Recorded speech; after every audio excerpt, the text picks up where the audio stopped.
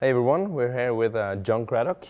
Hello again. Hello again. Hi. Thanks for coming. You've had quite a long day today, haven't you? Yeah, it was a little bit of a marathon of 5 hours of, I think, fairly deep technical ADFS and all things claims and SAML and all the rest of it. Yeah. So you had an entire one-day seminar here at Tech Days. Yes. Yeah. Yes. And your topic was Federation, Federated Identity, right?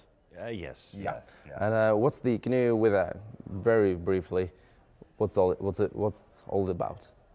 Well, I mean, I think easiest way of sort of looking at it is people have come to expect single sign-on. So if you've got applications running within your Active Directory, single sign-on.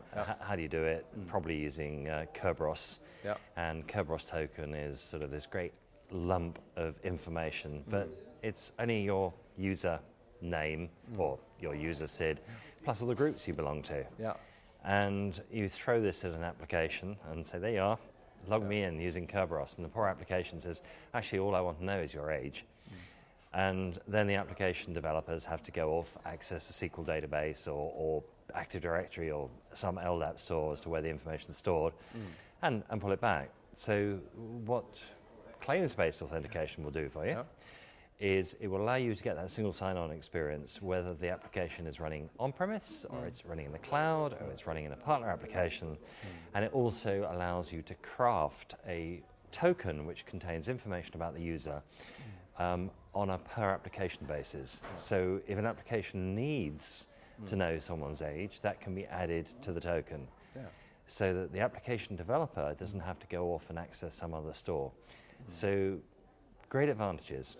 You can authenticate to an app, doesn't matter where the app is, we use the same authentication mechanism. So this makes the life of the IT pro, or the everyday of the IT pro, easier, basically. Yeah, well, it certainly does as soon as we start adapting sort of cloud technologies. But it abstracts the authentication and the authorization mechanism from the application. It sort of sits now as a framework, and it's using the WIF.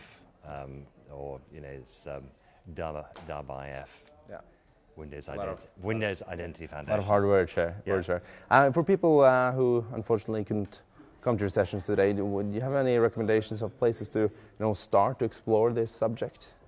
Yeah, I mean, there's probably one of the best places is if you have a look at the ADFS v2 guides on TechNet. There's lots of step-by-steps, but I mean, if you do a Bing or something, a Bing search, and you type in ADFS v2 as in version 2, a step-by-step, you'll find lots of guides up there. Yeah, great.